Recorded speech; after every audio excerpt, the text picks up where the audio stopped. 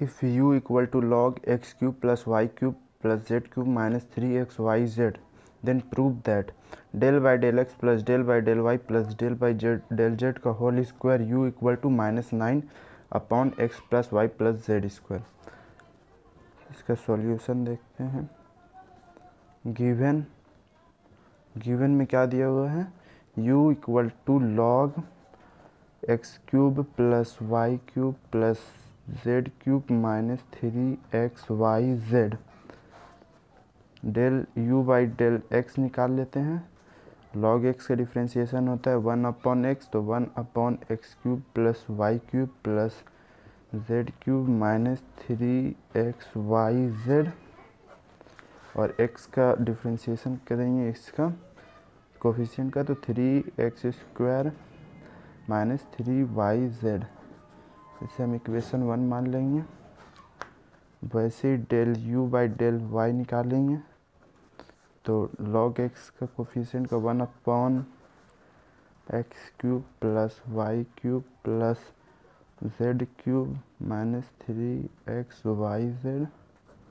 और y का करेंगे तो 3y² माइनस 3xz। इक्वेशन 2 मान लेंगे। वैसे z with respect to z करेंगे तो 1 upon x cube plus Y cube plus Z cube minus 3xyz। और इसका करेंगे कोफिशिएंट का, तो 3z² माइनस 3xy। समीकरण 3 इक्वेशन 3 मान लेंगे। अब लिखेंगे adding equation 1, 2 and 3। Equation 1, 2 and 3 को ऐड करेंगे।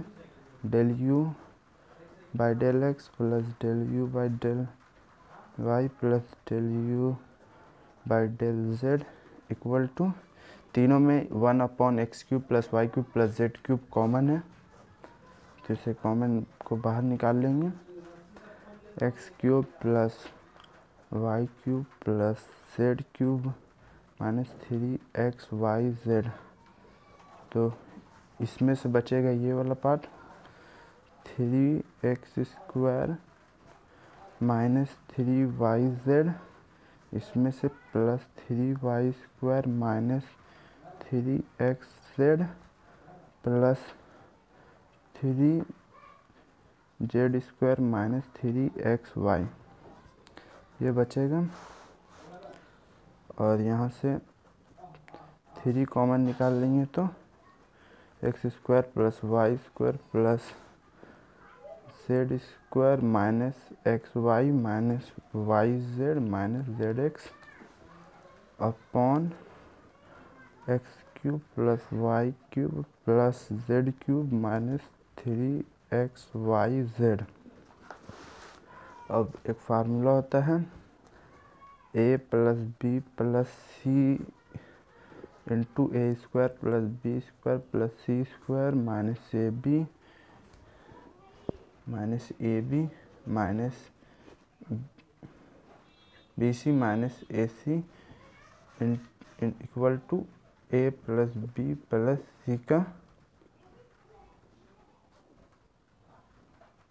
Equal to a cube plus B cube plus C cube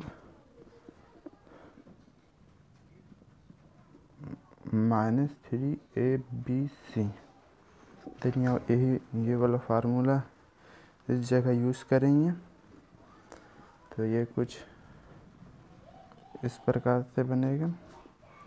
3² plus y² plus z² minus xy minus yz minus zx।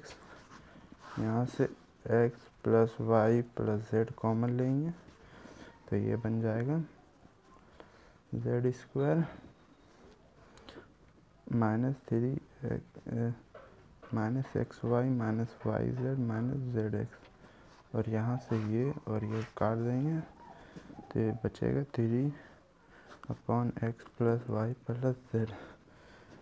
वैसे ही ना